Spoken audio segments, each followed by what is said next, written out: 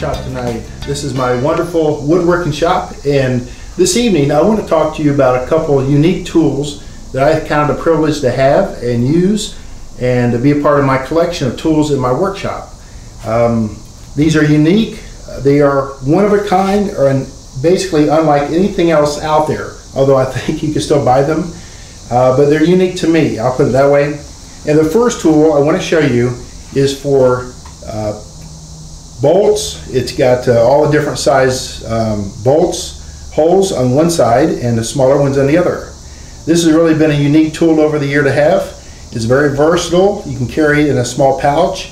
It's got a good grip to it. It's not heavy, but it is certainly do the job of tightening down bolts. And this has been a unique thing. Instead of big long cases full of different bolts and all you got to do is bring this and you can tighten anything you want.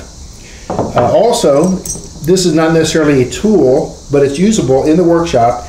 These are cast iron, wrought iron nails. They kind of look like they belong in a western project, maybe a mountain project. Look at the heads on the top. These make a beautiful project, and you can stain right over them. They still stay black. They come in different sizes, and a lot of companies out there buy them. Look on the internet under wrought iron nails or rustic nails, and you'll see what I'm saying. We've used different sizes of these over the years, and this has been a wonderful, unique thing to have in my shop. Also, as a part of some items I have here, I have a fence pliers. This is really a dandy project, or excuse me, a dandy tool that I've had over the years. You can, if you're working on a fence, you have a horse you're going to take along a fence line, or maybe a all-terrain vehicle perhaps. You have one end that'll pull the wire, and you can use the other end as a hammer. There's ends there for cutting, down here, over here, and here, for gripping, and you can splice wire with it. You can do anything you want. This is for working on fences along the back side of a piece of property perhaps. I have another tool here that's really been neat, something I discovered some months ago. In making a rather large table for my daughter, I discovered pocket holes. What you do is you drill these pocket holes in a piece of lumber, and then you can go at an angle and put a screw up to the top. Can you visualize that as a skirt around a large table? And here's the jig right here. I bought this at Lowe's. It's made by Craig.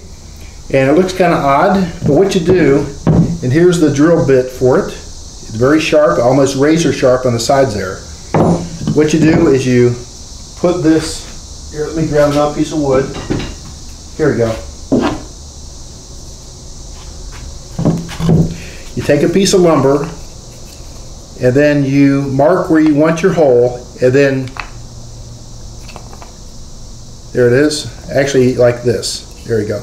Mark where you want the lumber, the hole, and then you can put a clamp on it right here. Clamp it down. Then in the hole over here, you take your drill bit and screw through right here. And when you do so, it's going to come out just like this. You're going to screw right through that, back it out. Then when you run your screw through, it's going to come all the way into here. And this is adjustable. And again, it's a very, very nice tool. They make different variety of sizes and types. This is by Craig again, bought over at Lowe's Home Improvement Store. So those are some of my unique tools.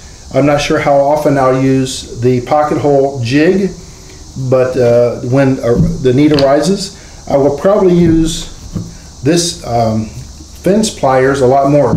This is my most unique tool here though. This is the Bible, and this has been a unique tool because it is one of a kind. It's the only religious book that has been sent to us by God. This is God's revelation. He sent us this book to show us who He is, what He's like, and how we can get to know Him. Read it today to be wise, to have understanding, to grow in wisdom, and may the Bible be your book to direct your path. This has been Wisdom from the Carpenter Shop, unique tools that can help you, especially the Bible. Thank you. Bye.